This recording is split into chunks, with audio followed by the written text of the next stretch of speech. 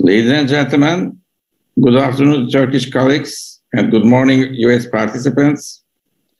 First of all, I want to thank organizing committee and particularly Ramazan Idilman, the former president of TASL, for organizing such a wonderful meeting and inviting us. My co-chairman, Fehmi Tabak, cannot participate in the meeting. Her father has an urgent health problem. As far as I learned, he has admitted to an ICU. He apologizes for not attending the meeting. Now, another major subject in hepatology, viral hepatitis. Some time ago, it was the only area of interest, in hepatology. After the successful treatments of hepatitis C, and because of the unchanged treatment options in hepatitis B, interest in viral hepatitis has decreased somewhat. However, viral hepatitis still remains an important health problem for the society, and they maintain their importance. In this session, we have two distinguished speakers. They will summarize the current data and knowledge about hepatitis B, Delta, and hepatitis C. After these speeches, 5 speakers will deal with the topic based on 2 cases. The first speaker is Prof. Jordan Feld from University of Toronto, and the second speaker is Dora Terra from University of Southern California. Professor Jordan, please take the microphone. Hello, my name is Jordan Feld from the Toronto Centre for Liver Disease at the University of Toronto, and I'd like to start by thanking the organizers for their kind invitation to once again do the ASLD update, the debrief on hepatitis B and Delta HDV from the liver meeting that took place recently in 2021, and I'm only sorry that I can't be there to join you this year as I was a couple of years ago when we had a wonderful time meeting together. So here are my disclosures. What I'll do today is go through first hepatitis B and talk about approved therapies with a specific focus on treatment withdrawal. There were some really key lessons that we learned at the meeting this year on that topic. And then I'll talk about hepatitis B cure and some of the progress that we've been making with antiviral strategies and immunomodulatory therapies. And then we'll move to hepatitis Delta, specifically talking about bulevirtide, the newly approved agent, and some exciting data there, as well as what we can look forward to in the future. Well, let's start by talking about stopping nucleotide analog therapy. We know that these agents are safe and very effective, but unfortunately, they rarely lead to surface antigen loss. And there's been increasing interest in stopping these therapies and thinking about who can safely stop them. Why do we want to do this? Well, frankly, patients don't really want to take lifelong or very long-term therapy. And also there's been the increasing interest in using this as a therapeutic strategy where the idea of stopping therapy might actually lead to a reduction in surface antigen levels and potentially even increased surface antigen loss. And so one of the questions is, do you need actually a post-withdrawal flare to get surface antigen clearance?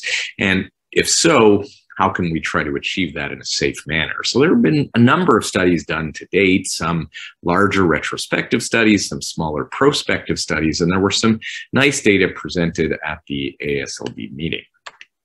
So we will be getting into this in a little more detail in the upcoming debate.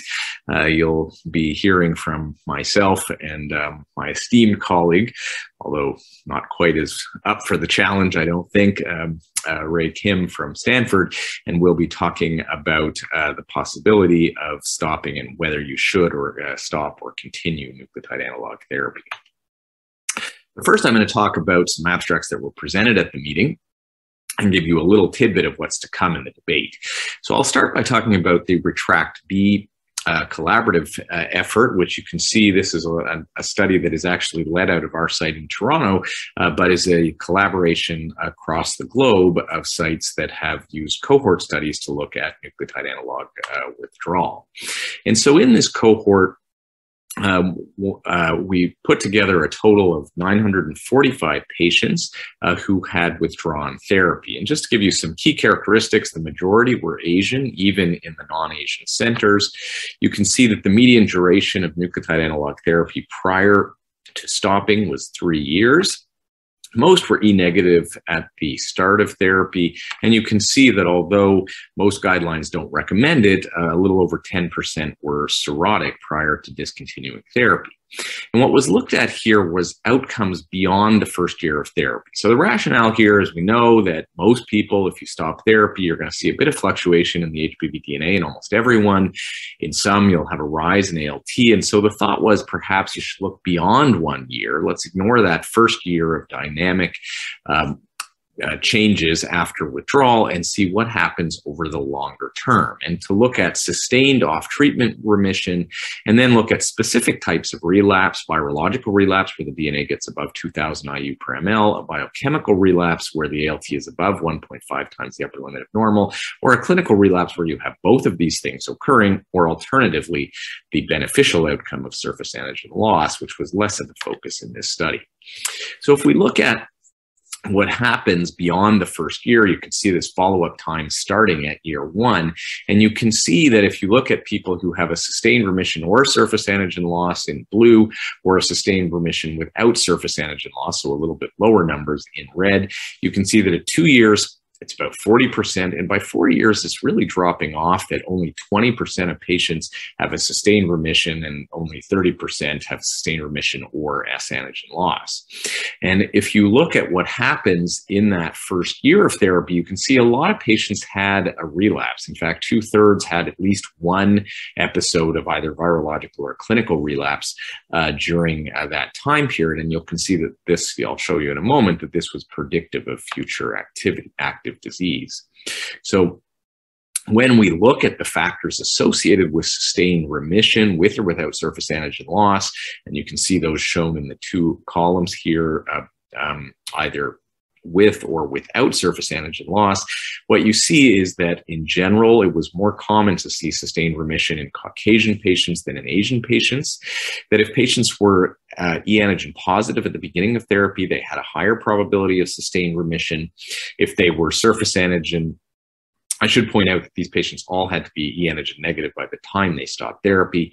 And if they had a surface antigen level that was below 100 IU per ml, they had a much higher chance of surface antigen loss or sustained remission. And importantly, if they had activity in that first year, you can see that they were much less likely to achieve sustained remission. You can see only 19% compared to 50% among those who had a quiet first year off therapy. And if we look at this in a little more detail at the types of relapses that occurred, you can see that virologic relapse actually occurred with an HBV DNA above 2,000 in almost 2/3 of the patients. And actually 44% of the patients had an HBV DNA above 20,000. So pretty high virologic rebound. And you can see that this was associated with biochemical relapse in many patients at different thresholds of ALT from 1.5 to 2, or you can see that 16% actually had flares of greater than 5 times the upper limit of normal. Clinical relapse, where both of these things occurred in 41% of patients by the end of 4 years. And you can see that 1/3 of patients needed retreatment, and this was at the discretion of the treating provider. So if we look at the factors associated with sustained remission, this was associated with no relapse in the first year off therapy, being e-antigen positive at the start of therapy, having a low baseline quantitative surface antigen, and being Caucasian as opposed to Asian. But in truth, it's important to recognize that only 30% of patients remained in sustained remission, and only 13% of patients if they had active disease in the first year off treatment. So this really tells you that although stopping therapy might be a reasonable thing to do, the majority of patients actually don't end up in a sustained remission or a clear surface antigen with this approach in a pretty big study. And it's important to also recognize that relapse occurred with marked DNA elevations and at least sometimes marked ALT elevations. So these patients may actually have benefited from either earlier retreatment or possibly never stopping, as I'll make the case later in the debate. So this brings up another question about what do we need to actually get these beneficial outcomes? Do we actually need to have post-withdrawal flares to lead to surface antigen loss? And we were able to take a very good look at this using the Hepatitis B Research Network data. This was a study in immune-active patients who were randomized to receive either tenofovir alone or tenofovir with PEG interferon for the first 24 weeks, followed by an additional 3.5 years of tenofovir alone. So both groups received 4 years of therapy, either with 6 months of PEG interferon or tenofovir throughout.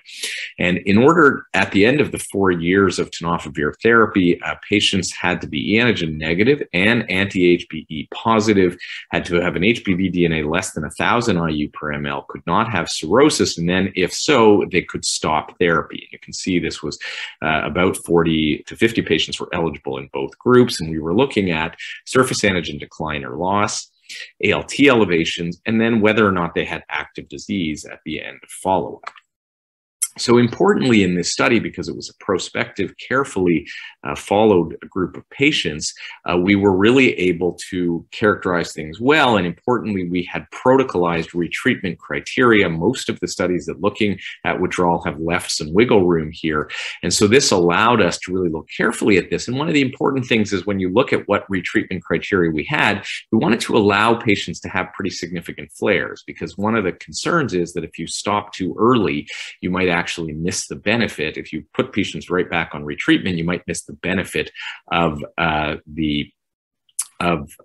significant flare. So you can see that the only time we allowed retreatment was patients that either had evidence of hepatic synthetic dysfunction or clinical decompensation, or if they had quite significant flare. So an ALT above 1,000 with an HBV DNA above 10,000, or an HBV DNA above 10,000 with an ALT at 10 times the upper limit of normal on 3 occasions over 4 weeks, or 5 times the upper limit of normal on 3 occasions over 12 weeks. So you're really looking at sustained and high ALT elevations before we put patients back on treatment. And this really allows us to look carefully at the benefit of these ALT flares.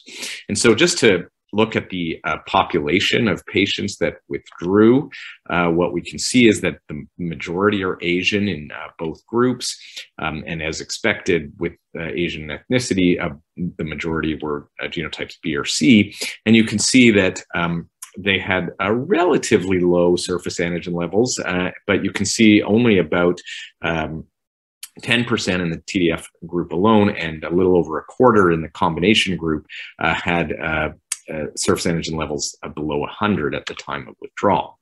So what happened? Well, the first thing is that over the follow-up period, surface antigen loss was infrequent. You can see it occurred only in 4 patients. And interestingly, although 3 of them did have an ALT flare, you can see that for the most part, it was really quite delayed after the flare. So you can see that many weeks after the withdrawal flare that they saw surface antigen loss. So it wasn't sort of flare and then clearance. And if you look at what happened over time, you can see that the surface antigen decline was fairly modest. You can see that in the majority of patients, they had less than a half log decline after treatment withdrawal. And you can see that if you look at if we looked at this by treatment group, there was no difference, and by baseline e antigen status also did not differ. And this is perhaps the most important finding, was that when you look at who was likely to have a greater surface antigen loss, it was interestingly not the patients with the flare. So the patients with without a grade 3 flare, so an ALT elevation that was less than 5 times the upper limit of normal, you can see some of these patients had S antigen decline, whereas these patients that actually did have a flare, interestingly, had very flat S antigen curves after this flare. So we saw a greater S decline in those without ALT flares, which is really, I think, counterintuitive to what might have been expected.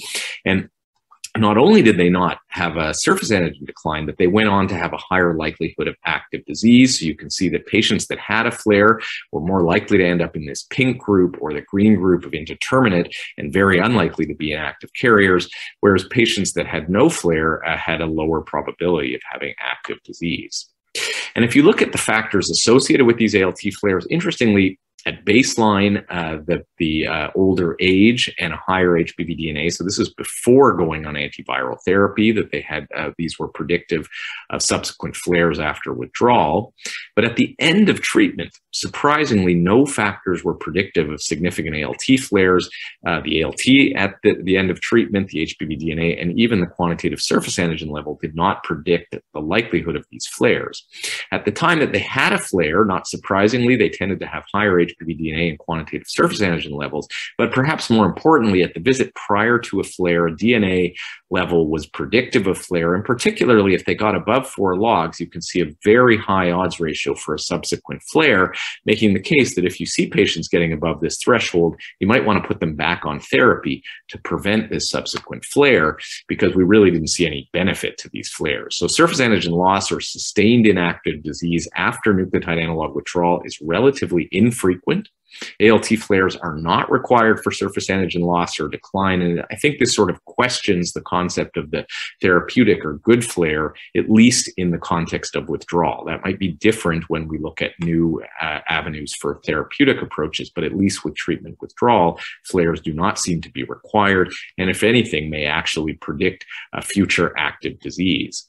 A high HBV DNA predicts flare and might be a good trigger to restart therapy. And although I didn't show these data, patients with cirrhosis and those who were still e-antigen positive at the end of treatment, or even if they didn't develop anti-HBe antibodies, were much more likely to have severe outcomes, and this should be generally avoided. So now let's move on to hepatitis B curative therapies, which is the more exciting area. And this is intentionally a complicated picture of the HBV life cycle to remind us that this is not straightforward, but that there are a lot of potential areas to interfere with the life cycle and to lead to HBV cure. So we can block entry, we can target cccDNA either for destruction or inactivation. We can target the viral transcripts to prevent production of the viral antigens. We can prevent packaging. We can block DNA synthesis like we've done with our nukes for years, potentially block export or assembly of new viruses, or we can stimulate the innate or adaptive immune response. And I've in yellow highlighted the areas that I'll briefly touch on today. So there are now, what has been talked about for a long time is the idea of using combination therapy, and generally people lump this together as thinking about HBV DNA suppression, either with a nuke or adding something to a nuke, so a capsid assembly modulator to block encapsidation, or RNA interference, which will also block replication.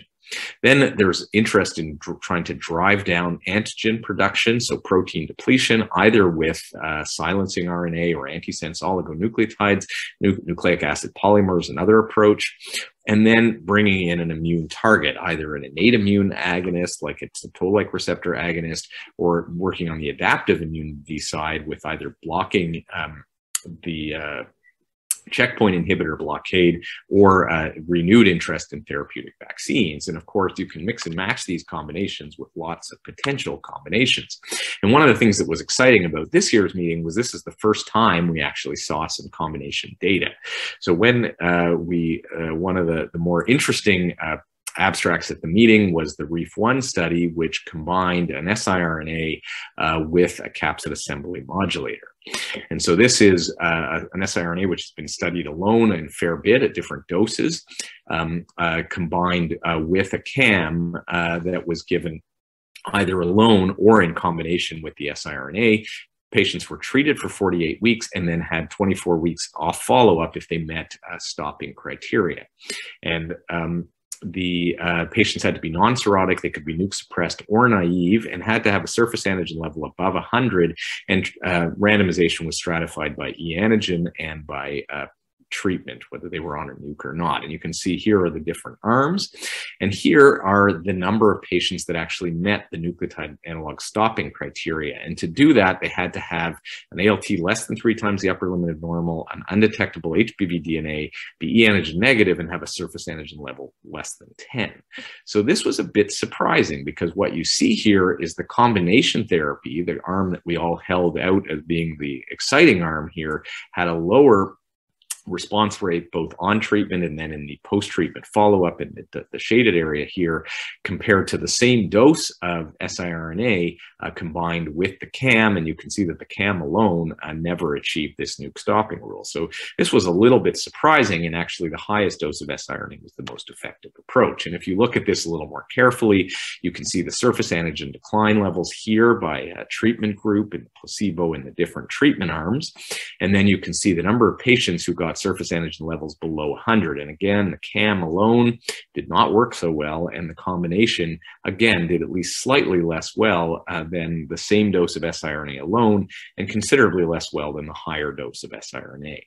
And if you look at the surface antigen decline, what you see is this initial rapid decline and then sort of a plateau after 24 weeks. We don't really understand this, but it's been seen with multiple siRNA approaches, and the combination doesn't seem to enhance this. A high proportion achieved surface antigen level below 100, but no patients actually achieved functional cure or surface antigen loss in this study. And it's really unclear why this CAM had no effect on surface antigen either alone, and almost seemed to have an inhibitory effect when combined with the siRNA. And why this is true, and whether this would be true for all CAMs, or if this next generation of more potent CAMs will be more promising, is still unclear. There was another combination presented at the meeting of an siRNA again, but here combining it with an immune modulator, our old friend PEG interferon. And so this was the siRNA from Vir.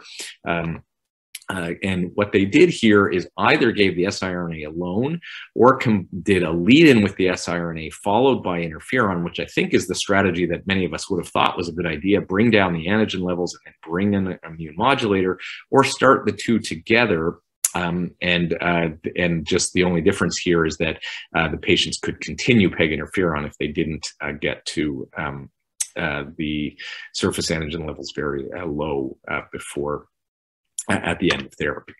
And so what you see here is, you can sort of see this in what they presented for the abstract, that you can see that when these work, the siRNA was given either alone or was given as a lead-in. These are really superimposable, and the only benefit was seen when you combine them from the beginning. So if you gave interferon combined with the siRNA from the start, you did get a little bit better S antigen decline, and that's evidently shown here with individual patient data.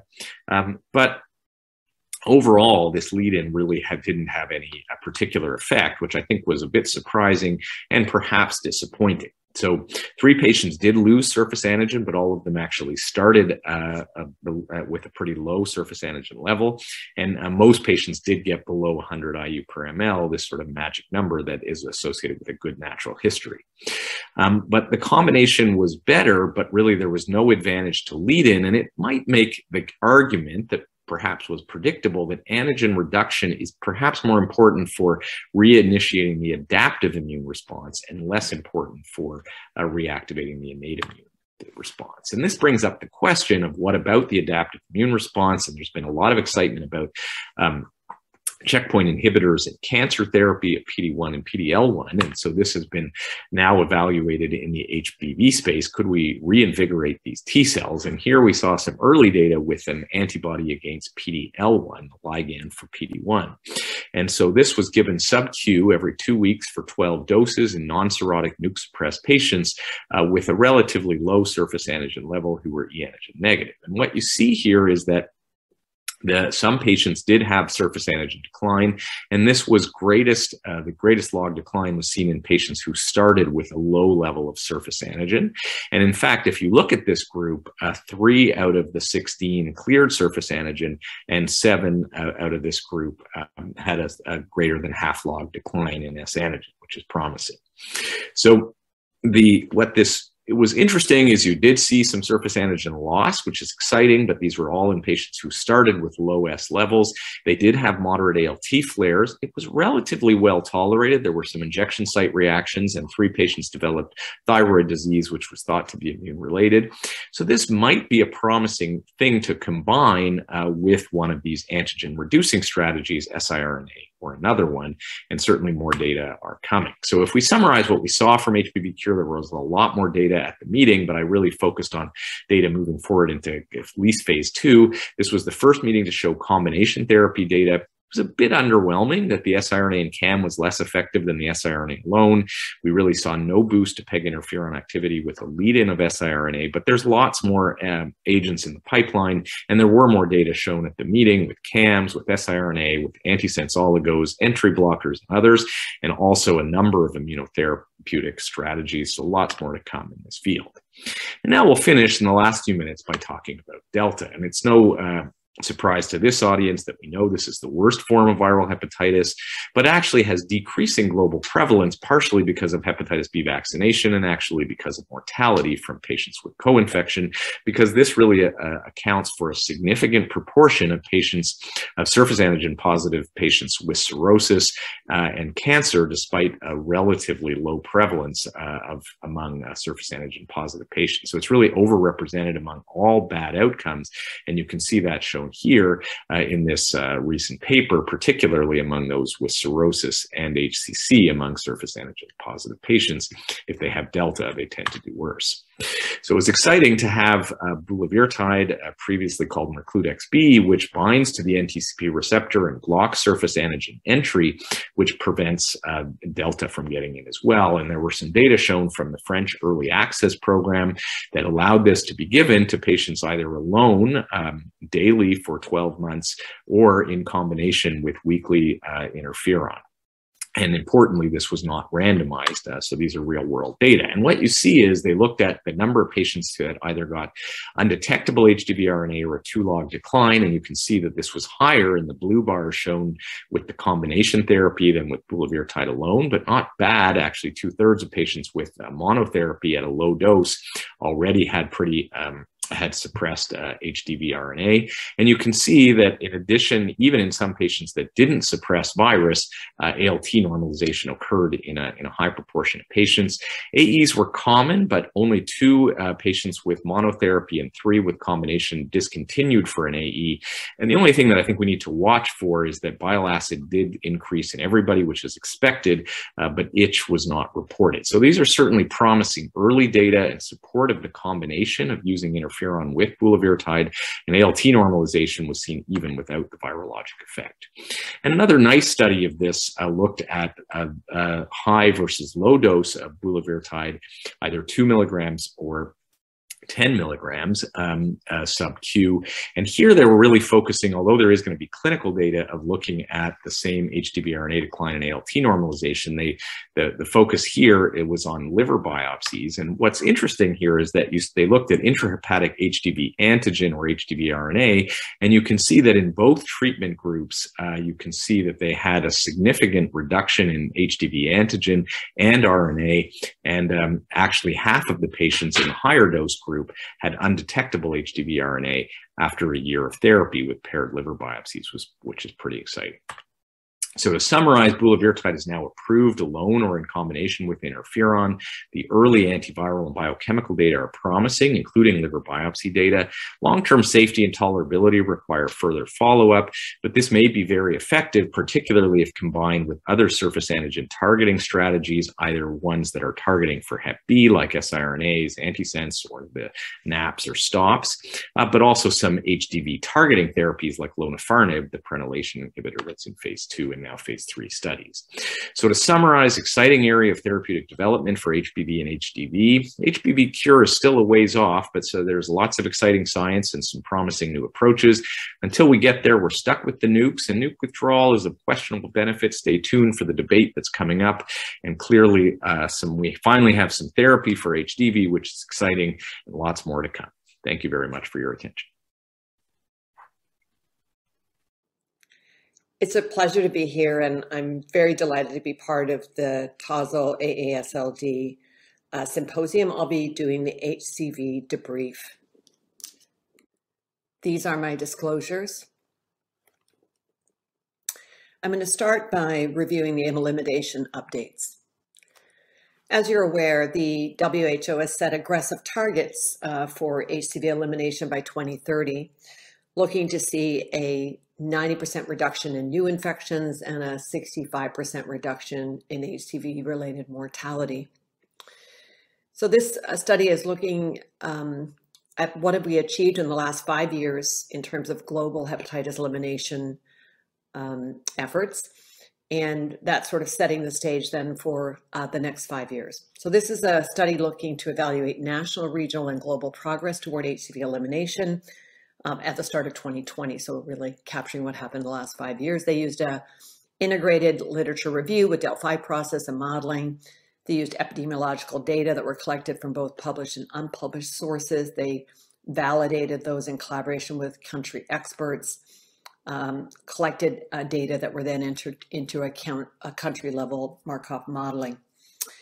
I'm going to show you the results. You can see that there's 110 countries that with models, 80 of which were approved by country experts. They found that the global prevalence of viremic HCV is estimated to be 0.75% at the start of 2020. This means we have 59 million viremic infections still globally. That's a 0.7 million decline from 2015, so progress made. Interestingly, 9.4 million have been treated in the 2015 to 2019 timeframe, of which 1/3 were in Egypt. What you can see in the map is that the prevalence remains highest in Eastern Europe and in Central Asia. Most countries have prevalence rates that change less than 10%, but the greatest drop was seen, as you can see from the arrow, in Egypt, that moved from a prevalence rate which was greater than 2.8% to now less than 0.6%. And further, they looked at really what else was achieved. I showed you the cured rate, but note that there were 7.4 million new infections that developed during this time frame, and we still had 5.5 million deaths, 2015 to 2019. And when we look at the cascade of care, which is on the far right of the graphic, you can see that we still have substantial strides that need to be made. Less than 25% of viremic infections have been diagnosed and less than 10% treated globally. So this is a helpful kind of reminder of where we're at. The global prevalence has declined, but we still have a lot of viremic individuals, and this provides a jumping off point for us in terms of our continued effort towards HCV elimination. The second study related to the elimination agenda is looking at how COVID-19 impacted viral hepatitis, and here it's a survey that was done across 31 centers worldwide. And in this survey, what they sought was to evaluate how the pandemic has influenced elimination goals. So this was a prospective web-based survey.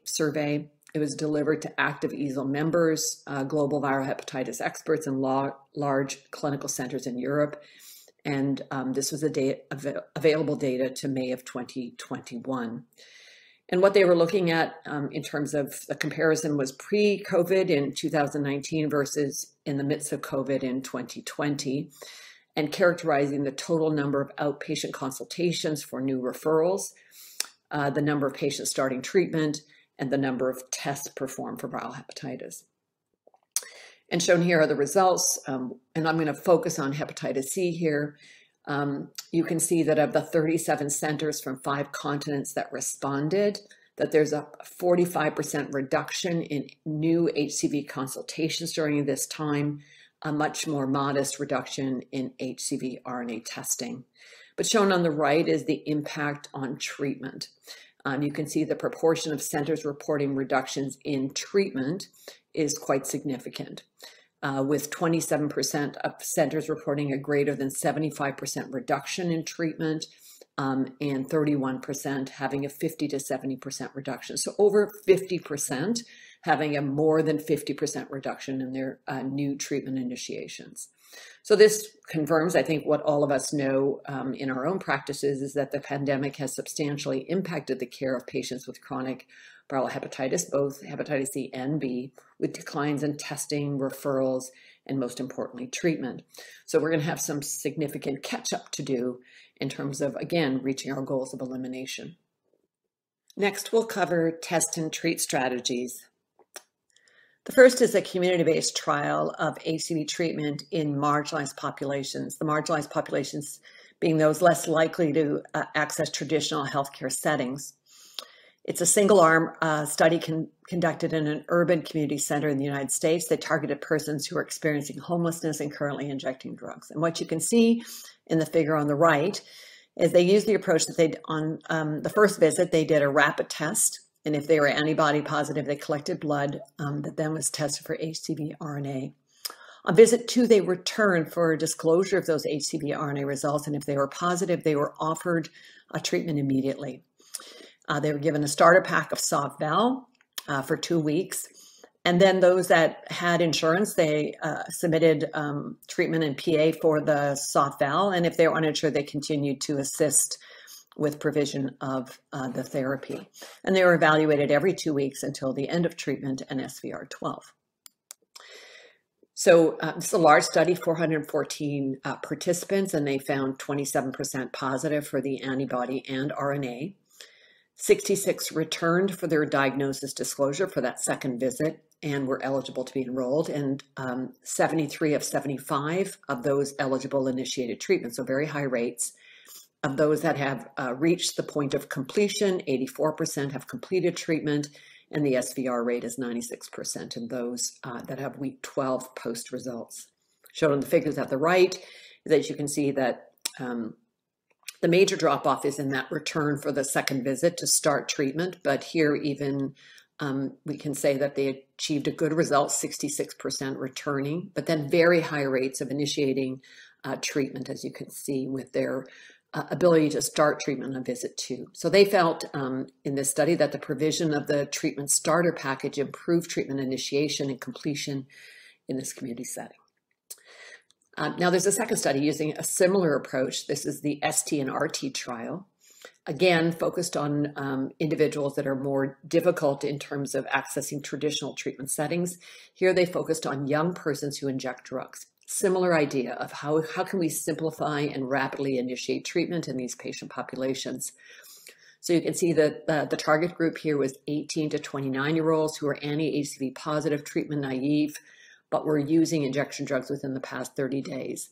And again, shown in the figure at the bottom is the study design is such that they identified those that were HCV RNA tested and found to be positive. And then they had a usual care arm where they, is as typical currently as, they do testing, they refer the patient to an HCV provider. They have to connect with that provider. They have to get baseline testing. They have to get authorization, and then they start their drug.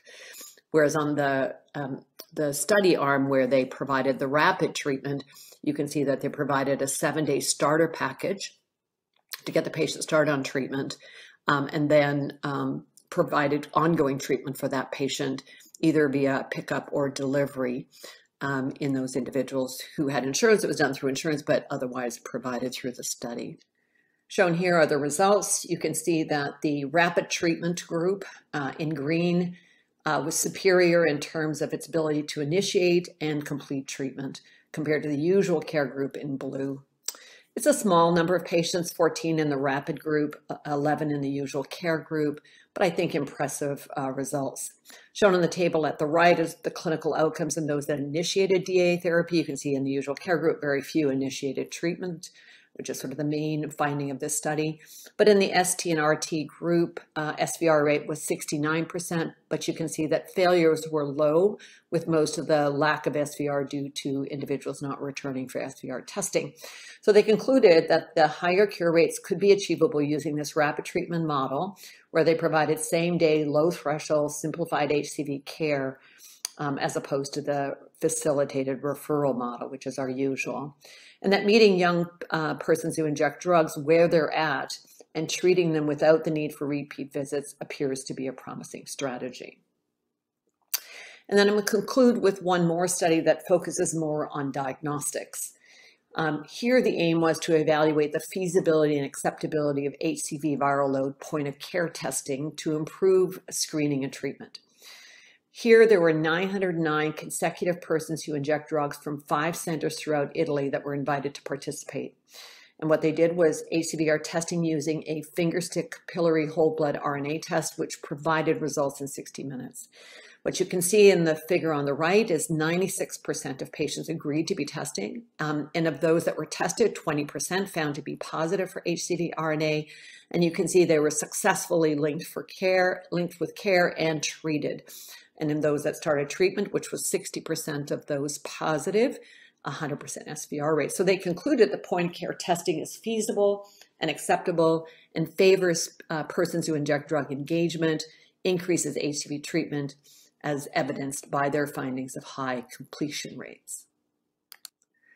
What these studies suggest is that the optimal test and treat model is as follows: that we would, in one visit and with one provider, test using a point-of-care test for HCV RNA or core antigen that would allow us to establish the diagnosis, that allows us to then educate the patient on this new diagnosis and initiate treatment using a pan-genotypic regimen, all in one visit.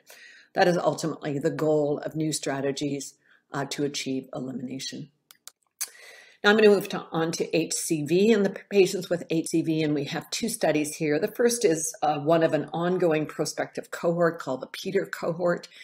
Here, in this prospective cohort, they're now extending their initial observations to medium and long-term results. What they're interested in this cohort is the risk of de novo HCC development after HCV eradication.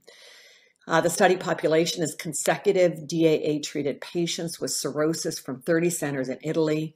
To be included, the patients had to have cirrhosis with at least 1 year of follow-up after the end of DAA treatment, with patients who underwent liver transplant or who had a prior diagnosis of HCC excluded. The overall results are shown here. Of 2,214 DAA-treated patients, 149 or 6.7% have developed HCC over a median follow-up of 30 months. You can see that the rate of HCC is much higher in those without SVR. 150 patients have not had SVR, 20% in that group versus 5.8% in the group that achieved SVR. The overall incidence rate is 2.8% per person years.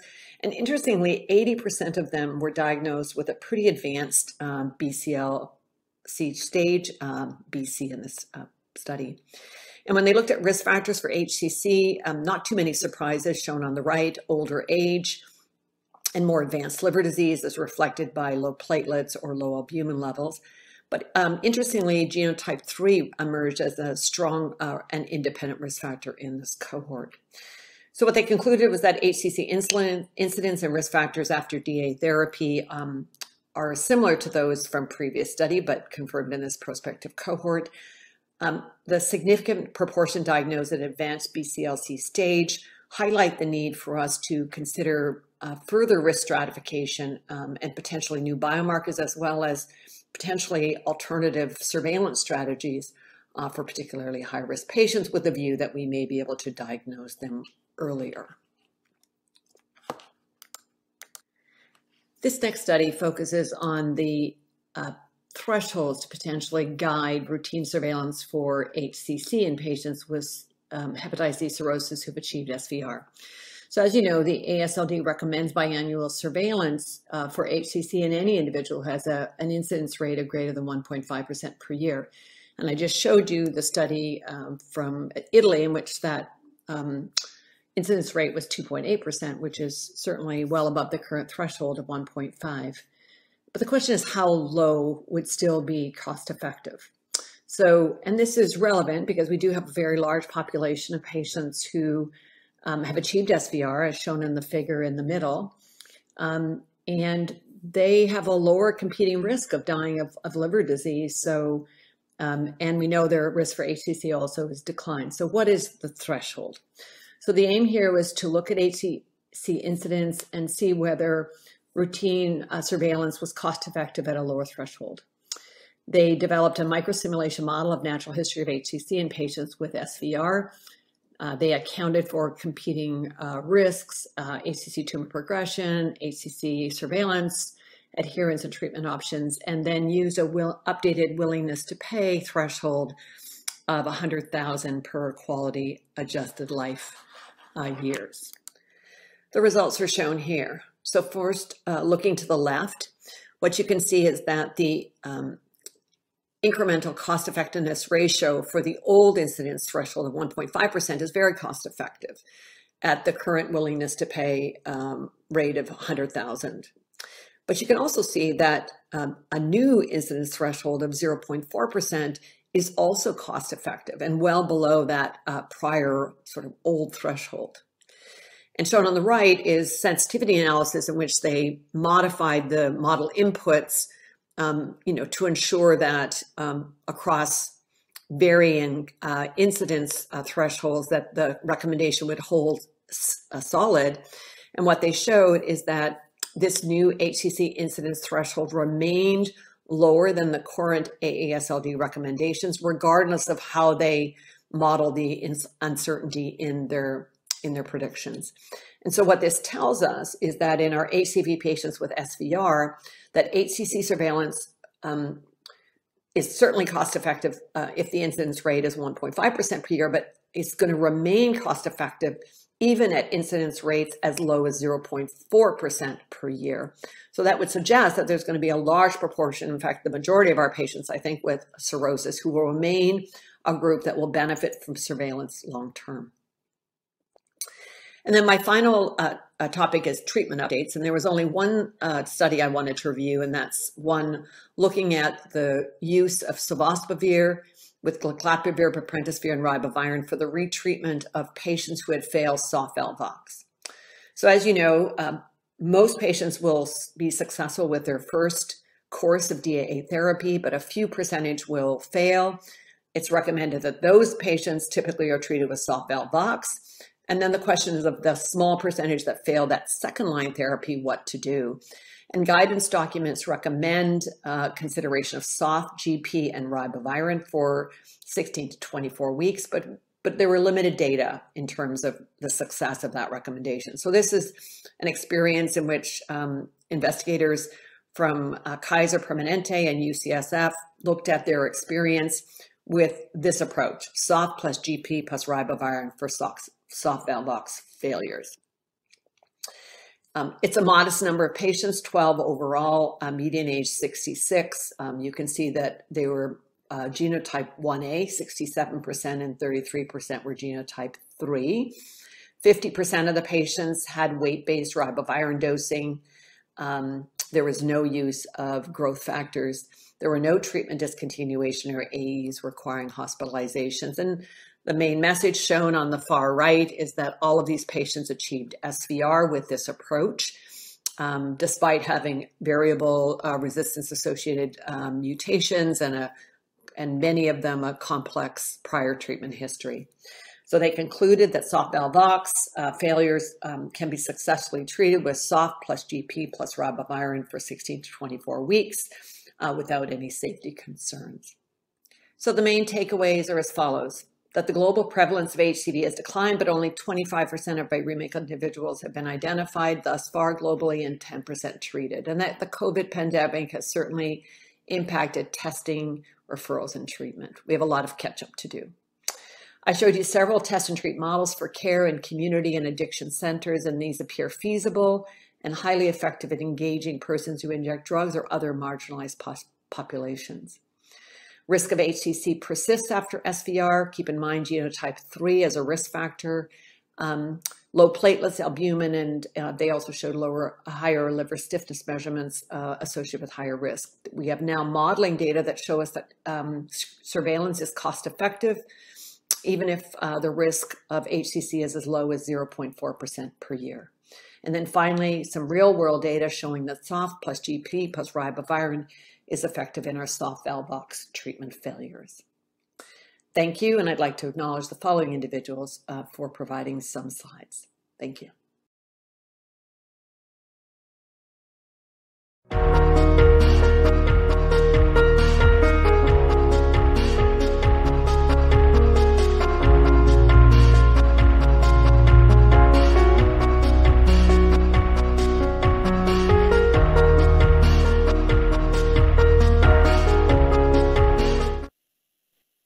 Hello again. Many thanks to both speakers. They shared the most up-to-date information and hottest topics about viral hepatitis. We benefited greatly from their presentations.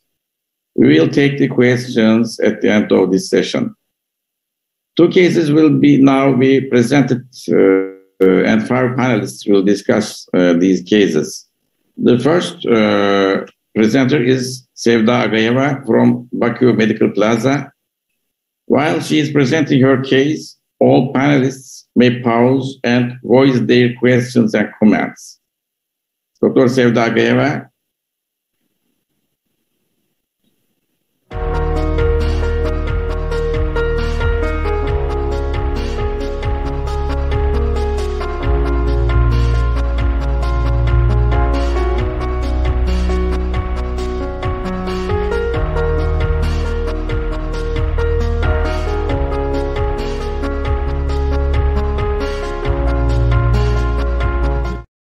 Good evening, dear colleagues. I'm very glad to be a part of ASLD TASL joint meeting again.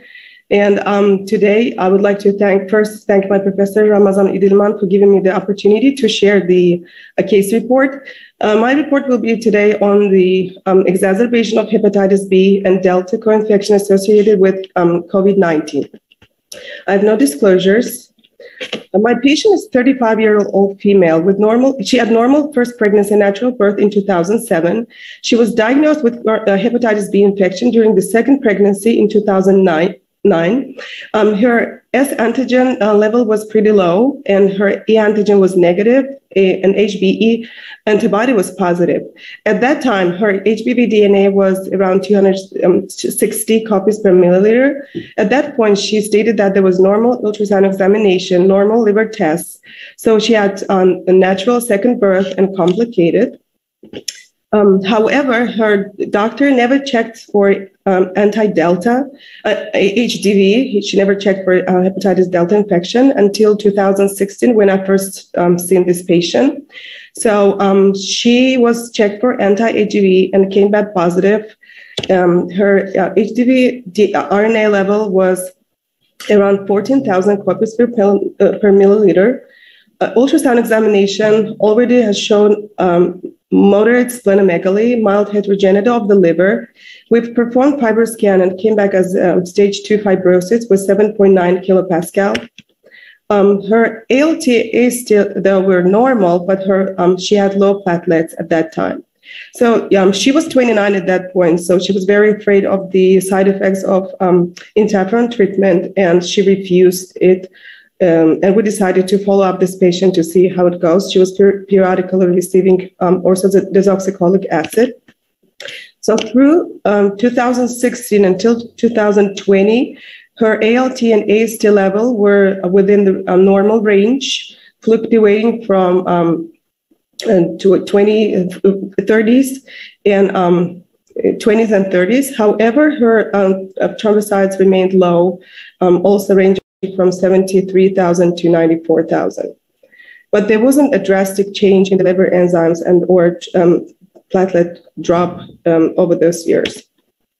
Her body mass index were average 20.2 kilograms per square meter. She didn't have any concomitant diseases. And we decided, since she was interferon naive in 2019, we have offered her to travel to Turkey and to try to get into the lolnafarnib trial. However, before she decided to go, the lockdown started and she was unable to travel anywhere. But she still didn't want to go on with the interferon.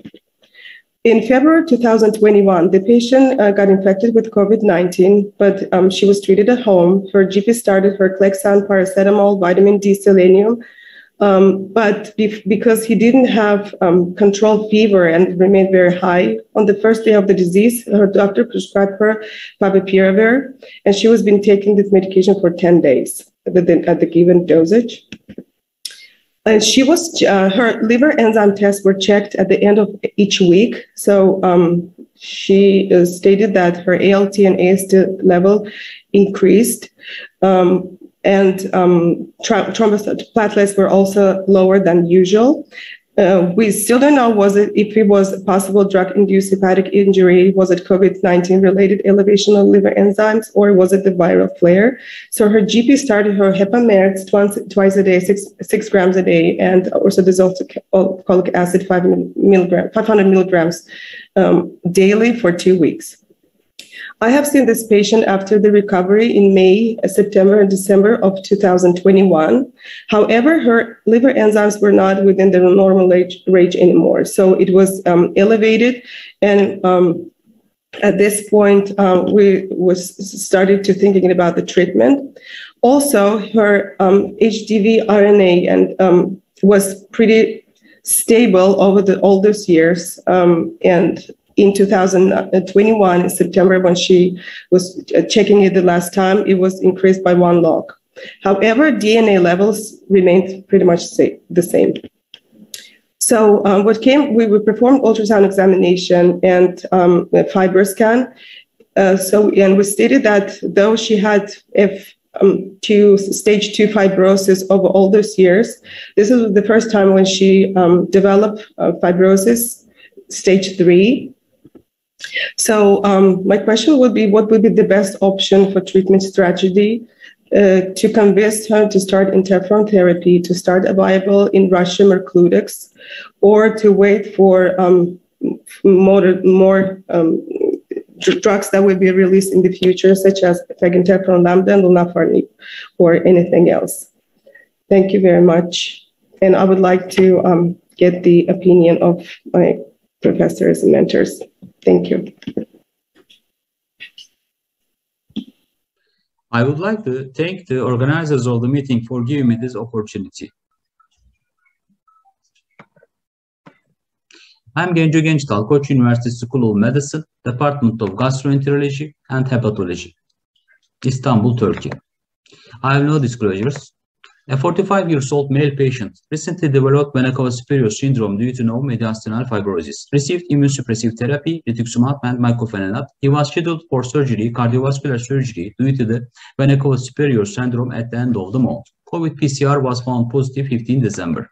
He was hospitalized due to increase in the oxygen demand, transferred to intensive care unit 25 December, followed up with non-invasive mechanic ventilation support, taking hydrochloroquine and colchicine, evaluated by internal medicine specialist. Intravenous immunoglobulin 19 grams was started.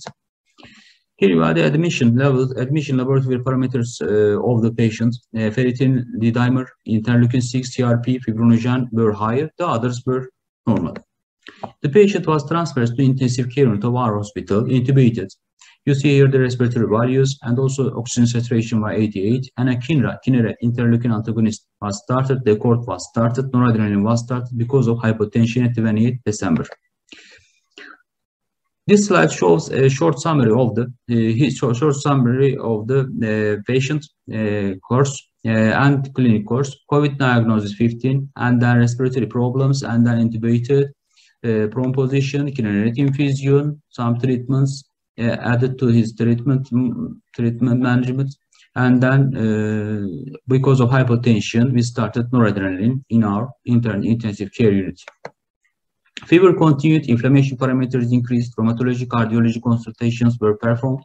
Actemra, tocilizumab, a monoclonal antibody against the interleukin-6 receptor was started. Extracorporeal membrane oxygenation was initiated. Jaundice has developed, liver function tests, bilirubins were increased, viral and autoimmune hepatitis tests were requested, and acetylcysteine and ursodeoxycholic acids were added. The AST, ALT levels and ALP, GGT levels were increased day by day since admission. And also total and direct bilirubin increased day by day since the admission of the patient to our hospital. And radiologic images showed that axial and coronal T2-weight image, MRCP sequence, axial tomography section showed that narrowed and dilated segments in the intrahepatic bile ducts, hypodense millimetric lesions, cholangitis, pericholangitic abscess were observed in the periportal areas, more prominently in the left lobe. Liver biopsy was performed. Enlargement of portal areas, marked ductal proliferation, mixed inflammation with neutrophils are seen. Neutrophilic cholangitis, ductal eosinophilic secretion, condensed bile, no plasmaphilic infiltration, immunoglobulin G3 negative, diffuse cholangiopathy findings in the ducts, nucleus loss in epithelium, cytoplasmic vacuolization, eosinophilia. Bile infarcts are seen in this picture, lobular cholestasis, portal periportal fibrosis. Biliary damage, cholangiopathy are in the foreground in the biopsy, and biliary obstruction-like injury is observed. In this stage, we have done some meetings with multidisciplinary teams to investigate the other causes of these findings. For example, drugs, hypotension, impaired microcirculation, vascular problems, sepsis. At the end of discussions, all discussions, we decided to treat the patient as COVID cholangiopathy. The patient remained in the intensive care unit for a long time. Many complications occurred, received intensive care supportive treatment. Then he was transferred to service. He was discharged about 1 month later. He is currently being followed from the outpatient clinic with normal liver function tests.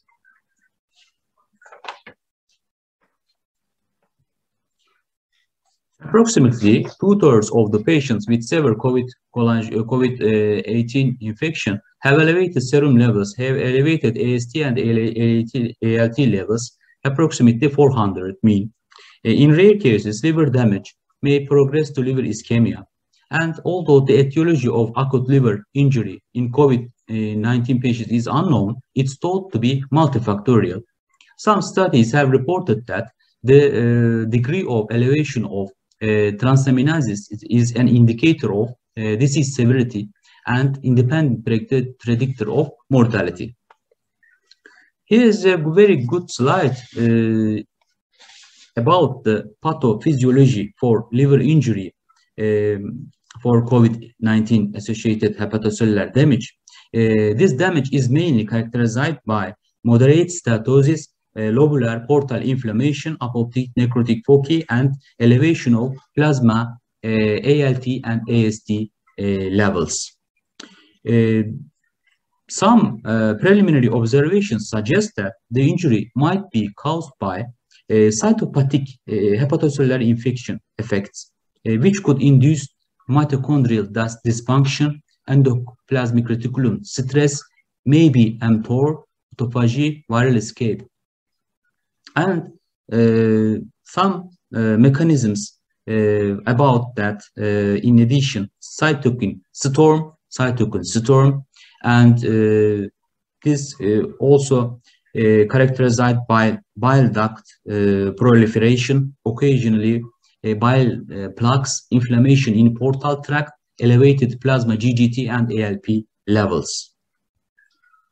Also, hypoxia, drug-induced liver injury, endothelitis coagulopathy also causes the cell death. Maybe these patients with COVID infection may be divided into 3 groups: that patients without liver disease, with early stage of liver disease, and third group is patients with advanced liver disease. And some studies show that this maybe the prognosis of the patients due to stage of the liver disease. For example, such as non-alcoholic fatty liver disease, associated metabolic comorbidity would be severe outcomes with COVID-19 infection.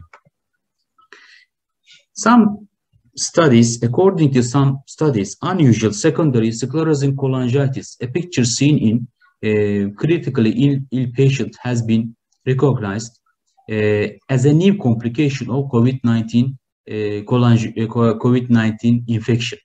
And this article is from American Journal of Gastroenterology last year. It's published. They described clinical course and histological features of 3 adults who developed prolonged and severe cholestasis during recovery from critical cardiopulmonary COVID infection. And also, they show liver enzymes, clinical course, and also histopathologic examinations, radiologic images, and has recently been named as post-COVID cholangiopathy. It is characterized by persistent marked cholestasis that persists long after pulmonary and renal recovery. Thank you for your patience.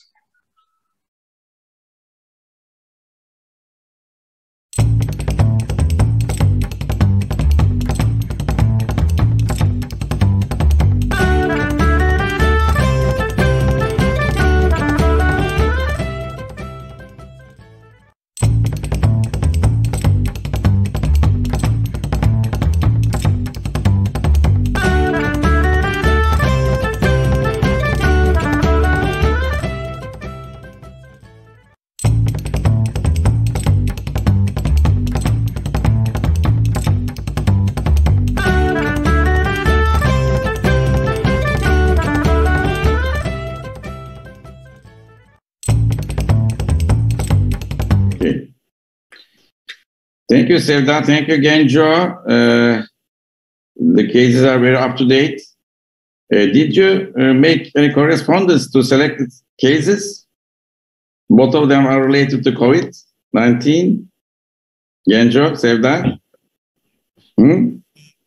Thank you, Sevda. Thank you again, Joe. You told before the cases are very up to date. presentations, but not detailed the speech.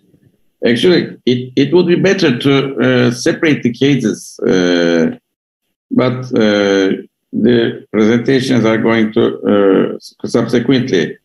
Let's go back to the first case, the Sevda's case. A Delta hepatitis, I think that patient had cirrhosis, Sevda? Yes. Related to Delta. F3 fibrosis.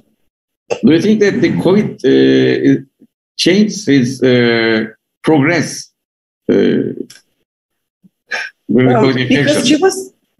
Because she was treated by favipiravir, and there is some data that the medication itself can increase the liver enzymes. I'm not sure, and COVID itself, separate from the medications, can also tackle the elevation of liver enzymes. That's why I'm not sure if COVID-19 had influenced the viral load to provoke increase in the viral replication, because the patient was unable to check her DNA and RNA level at that time. So we don't know how bad it was during the course of the disease. But I've seen the patient after that, and I don't think that the following up is a good option anymore, because she had a 1 log elevation of RNA level, and now her liver enzymes are not that stable anymore. So I think now is the time for treatment.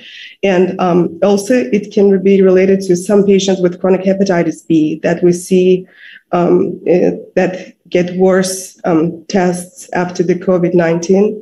So I think many doctors, many hepatologists would be interested on how to follow the patient that are making it worse after following the COVID infection. That's why I was asking the opinion of the peers, of the mentors, and to see what they think about this. Hocam, you are known as Delta Man. Do you have any comment about this patient? Okay, I'm going to talk as the Delta Force. But before going into Delta, I want to say a few words about hepatitis B. Now, there was a meta-analysis published in a journal, I don't remember which one, but there were even cases of ACLF after COVID-19, acute and chronic liver failure cases and mortalities due to hepatitis B. But in all these cases, none of them had been treated with nucleoside analogs. So they did not receive treatment for hepatitis B. And I think that is the very important point which we have to underline. Delta is similar to COVID-19, at least until recently COVID-19, a disease where there is no effective treatment. There is no antiviral treatment for Delta. There was, or let's say, put it this way, there was no antiviral treatment for Delta, And there was also no antiviral treatment for COVID-19. We hear now that we have, after remdesivir, new treatments as well, molnupiravir and I think Paxlovid. I don't know. Molnupiravir has been approved by the FDA, and the next may also be get approval. But what I want to say is Delta is a serious concern because we don't have effective treatment. And we also have seen cases of Delta reactivation during COVID-19. Not all patients, of course, reactivate, but there are cases which reactivate. And if the patient has advanced cirrhosis, he risks the mortality, or the patient, he or she risks mortality. So it is very important that these patients receive proper treatment. But unfortunately, there is no proper treatment for HTV so far. Bulevirtide is approved in the European Union, but it's not available in many countries. Even in Europe, it's only available in France, Germany, Austria, and I think in Italy. That's all. In the US, there is no approval for. I mean, they are seeking for approval by the FDA, but so far approval has not been granted, as far as I know. Sorry? No. Go ahead. Yeah. So this is the problem with Delta.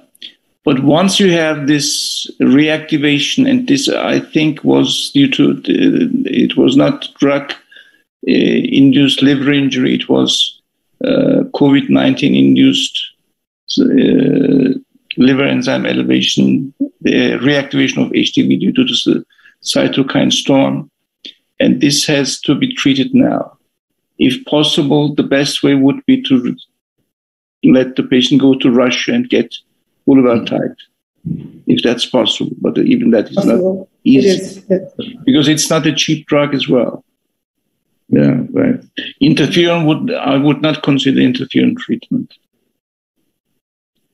Okay. Nora, do you have any comment about the first case? Well, I noticed that you also mentioned that the patient has cirrhosis, and I would also suspect, despite the FibroScan results, that she actually has been cirrhotic for some time, since she has splenomegaly and thrombocytopenia. Either she has another cause for splenomegaly, or she has more advanced fibrosis than what the FibroScan is showing you. So that would make me really much more, even though she's young and she has really advanced disease. So I'd be very eager to try to find her a treatment option. But I agree that interferon would not be a drug that I'd be enthusiastic about. Again, just because of its efficacy, its tolerability, she's not enthusiastic. And then she also has more advanced disease. Right. So I'd be trying to impress on her that she has, advanced disease. She's young. She really needs to seek treatment, and encourage her to potentially look at, if she can get access to drugs through whether Russia or another place is going to be a way to get them, access through a clinical trial, but to be very proactive about it, because I am pretty concerned that she has more advanced disease than what your FibroScan is showing you. Right. Is anybody has any experience with bulevirtide? Yeah, I want to ask a question to Sevda. What do you think about this patient, about the mild elevation of liver functional tests due to certain medications, as frequently observed in the COVID-19 patients, or due to the course of the especially to the viral effect of COVID-19, or due to the co-infection of SARS-CoV-2 and HBV? Because we know that there is no increased risk of HBV reactivation in the course of COVID disease. So the co-infection has slightly affect the ALT levels. What do you think about these patients? COVID, the effect of the virus or medications, or the co-infection? Because we couldn't check her DNA and RNA. It is hard to say. And of course, if she wouldn't be taking medications that could be possibly toxic for the liver, I would also consider it to be a viral flare, but she did use the medication. So at this point, I honestly, I'm not sure on what it is. Actually, her progression of her fibrosis can be also related to the natural course of HDV and HBV co-infection, because at some point it would come to the point where it could be F3 with worsening of liver enzymes. But so far, I still believe that it was all tackled by the virus, the COVID-19 virus. I believe it is so, because before that, she was pretty much stable. Okay, thank you. Actually, we have seen several cases with elevated ALT due to COVID-19 without any hepatitis B or hepatitis delta. We can discuss these infections separately, I think. Yes. I just can I ask a question? Just of really, I'm interested in my colleagues as well. Our approach, really, in somebody who has Delta, is usually to also have them on HBV therapy most of the time, like to suppress their HBV DNA to undetectable levels, to sort of eliminate HBV as a contributing factor to their disease progression. So I know her HBV DNA levels are low, lowish, higher now, but I'm just curious as to the practice of whether, we have safe drugs and effective drugs to treat Hep B. Is there a role for putting her on treatment to suppress HBV, to take it out of the equation, make sure it's not a contributing factor to her disease progression? That would be my approach in my clinic, as she would be on HBV therapy. Okay, yes, that's a good option. We actually considered that as well. But because we were stuck with Delta first, she didn't want to take any treatment before we detect what to do with the Delta cofactor. But I think, yes, thank you very much. That's a very good option that we also consider. Thank you. But sometimes if we suppress hepatitis B virus, the Delta can reactivate. Because HPV and Delta suppress each other. And if you suppress one of them, sometimes Delta with interferon and sometimes hepatitis B with nucleoside analogs, the other virus can activate. So the general approach is not to treat the Hep B. You clearly have a lot more experience treating Delta than many of us do in North America. So I think we could learn from this experience, because our approach would be to generally treat the virus we have a treatment for. Yes. In Turkey, there is another thing, and that's the insurance body. You get treatment for free. 100% is reimbursed by the insurance body. The insurance body is a state insurance. And according to the rules of the insurance system, if you have Delta hepatitis and want to get nucleoside analog treatment, you have to have an HBV DNA level, which is about 2,000 international units per ml, plus an ALT more than 2 times the upper limit of normal. Meet HBV treatment criteria. Yeah. Okay. So it's not that easy to get straight away HBV therapy. Now, does it help? It may help on the long term. Yeah. Not if you start 3 months ago or so, but if the patient is on treatment with nucleoside analog for, let's say, for 2 or 3 years, that might have an effect. And that may be actually because nucleoside analog treatment, we know from the hepatitis B literature that it causes a slight decrease in surface antigen levels. Because, what the Delta virus needs in terms of hepatitis B is the surface antigen production. So unless you can decrease surface antigen, it's unlikely that you get a beneficial effect. I mean, thinking of from a medical rationale. Let's think COVID-19 separately. Jordan, have you seen any patients with any acute liver failure due to COVID-19? We haven't seen any patients with acute liver failure. We've actually seen a few patients that were more like the second case with this post-COVID cholangiopathy.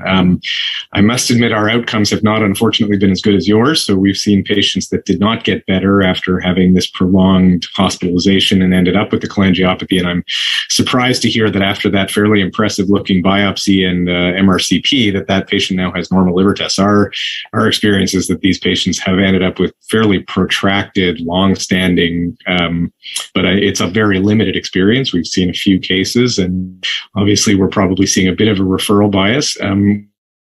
I haven't seen personally any cases of acute liver failure. We've seen some described in the literature of very high replication of the virus, probably actually within cholangiocytes more than hepatocytes, and at least a few case reports of very severe acute hepatitis and occasionally acute liver failure.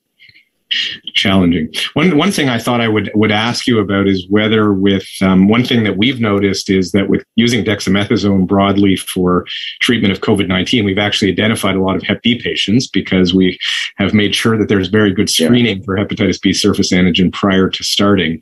And I was wondering if that's routine in Turkey to screen patients prior to getting dexamethasone. Yes, it's routinely screened, all patients who receive dexamethasone. Good to hear.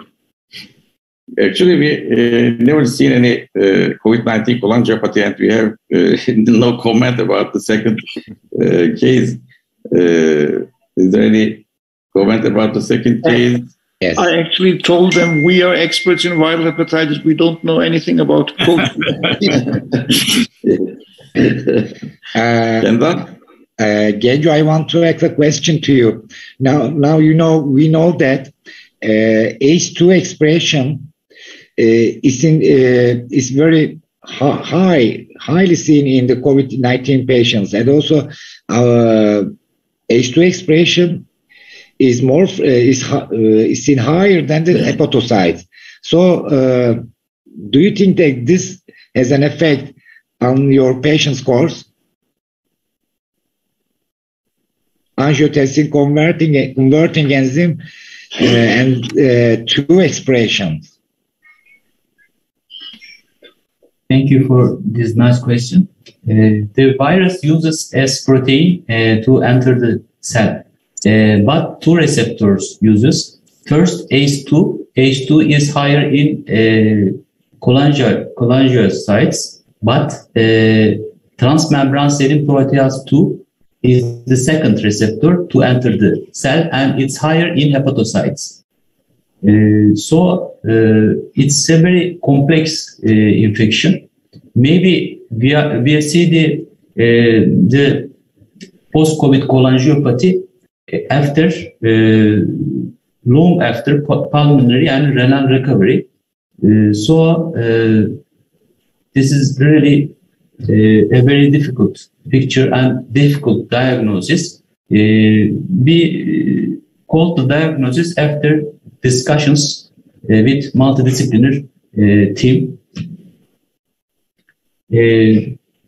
Now there are a few case reports, but the etiology or mechanisms are not clear. But drug-induced liver injury and hypoxia and long-standing hospitalization, the other factors, of course, affects the etiology. Yes, thank you. So the high-dose steroids, corticosteroids, and also more strong immunosuppressive therapy may be an option for this protracted course of disease of post-COVID-19 cholangiopathy, because sometimes these patients may need to make the liver transplantation. Thank you for this good, very nice case, Genjo. Thank you very much. Yes, there is a case report that liver transplantation performed in the medical literature. I read it. It's very interesting. Thank you. Thank you. Actually, we have a few minutes. Some questions are directly to the speakers about their talks. For example, Ramazan İdilman asks to Nora, can you share your experience with us on how to progress in terms of HCV elimination among IV drug users? What's your policy about the HCV elimination in IV drug users? Well, I think the best models are ones in which I, as a hepatologist, partner with those that are managing the drug use disorder. So whether it's providers that treat using opioid substitution therapy or clinics that are focused on that group of individuals, I think there's a very good opportunity to partner there to provide them with the expertise and support for them to do HCV treatment in the context of also treating the individual who has a drug use disorder. We also have a lot of primary care providers that do treatment of individuals who are struggling with drug use. And I think the message that we give to them is that if they can establish a relationship with that patient such that they're willing to come back and or they're able to see those individuals on a regular basis, that those are individuals that also should be considered for treatment. We certainly don't require our patients to be drug-free before they start treatment. We really are sort of trying to meet them where they're at and deliver treatment to them in that space. We just want to be able to be in a position that they will be able to take the drug and to complete the course. But mostly we're trying to go to where they are, whether it's in clinics that do treatment of drug use disorder or partnering with primary care physicians who are caring for those patients and where they have established relationships and they also are sort of treating those individuals in their primary care clinics. It's very rare. In fact, I can't remember the last time I've seen a patient in my specialty clinic because really I'm not a specialist in treating their drug use disorder. And they really need to have both of those things treated simultaneously to have the best outcome. Okay, thank you. There is an interesting question from Bülent Değertekin. Have the panelists seen any COVID vaccine-induced liver side effects, including autoimmune hepatitis or autoimmune hepatitis flares? We've seen a few cases of liver enzyme elevation not long after vaccination. Proving cause and effect, of course, is challenging. There have been a few reports of triggering autoimmune hepatitis or flares of autoimmune hepatitis in the literature. I must admit, we've tried not to emphasize them very much because they seem to be quite infrequent. And to be honest, we worry more about the fear of patients getting vaccinated because of these concerns than of the actual true medical concern of this. At least, I don't know, I'd be interested to hear if others have seen it more frequently, but we've certainly seen it very infrequently. And I don't think it's a major problem, but with anything, it probably can happen. It's just an infrequent finding. Actually, all the patients relate their complaints to the vaccination. Vaccine, that's right. Yeah, and it's very hard to prove the timing, but it's not unreasonable to think that, that's been reported with other vaccinations, that you can have flares of autoimmune hepatitis or triggering of it. So it's not impossible to think that there's a connection, but I think when you consider the millions of people, hundreds of millions of people that have been vaccinated, the frequency of it is quite low. Yeah, right. I mean, because of the rumor that hepatitis B vaccination causes multiple sclerosis. Exactly. In France, there was they were among the lowest vaccination getters on a global scale. Can I ask you as well a question? Have you some experience with molnupiravir? Is it really going to change the paradigm of treatment in COVID-19?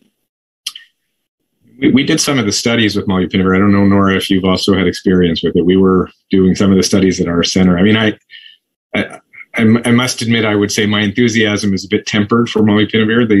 The data are not overwhelming about its effect, and at least there is some concern about toxicity with the drug. It seemed safe in the trials, but the drug does probably at least partially bind to the gamma DNA polymerase in mitochondria. So there's a concern if it's given for longer than this recommended short course for COVID-19 that there might be some toxicity. That was not seen in the trials, but it's been reported previously that this drug does potentially cause mitochondrial toxicity. So I guess my feeling would be the people who need it, I would be a bit nervous about giving it to them, and the benefit seems fairly modest with a bit of a lower reduction in clinical benefit in the final trial than was with the initial report. But this is a very important thing you are saying, because with fluoridine, before lamivudine, there was fluoridine, and right. It was tested, but short term. And after 3 months, the mitochondrial toxicity problem emerged very heavily, and it was a disaster. The first study was a disaster. It's important to remember, though, that for COVID-19, at least, the intention is to give it for a very short term. So I don't think I'd want to give someone molnupiravir as chronic antiviral therapy, but I think as a short course therapy, certainly in the trial as the data were reported, they didn't see a concern that this was related to concerns about in vitro studies and animal studies that it might be toxic with longer exposure. Okay. Do you have any experience? About the beneficial effects of oral antivirals such as tenofovir or entecavir on the course of the COVID-19? Probably not. Huh? No, I mean, there were some early studies suggesting some benefit of, there were also some studies looking at sofosbuvir and declatosphere, and some in vitro data suggesting they may impact the polymerase, but I think the larger clinical trials didn't really bear those out. So and some of the epidemiological data particularly from Asia, looking at hepatitis B patients on and off therapy with no difference in the incidence or outcome would, I think, argue against the benefit of those drugs for COVID-19. But that's speculative at best. Okay, the time is over. Actually, I would like to thank to all the speakers and the case presenters and all the panelists. Thank you very much for your contribution. On behalf of TASL and ASLD, I thank you, all of you. Right. Hope to see you again, face to face, in Turkey, in Istanbul. That would be much nicer than on Zoom. But thanks yes, agreed. All the best.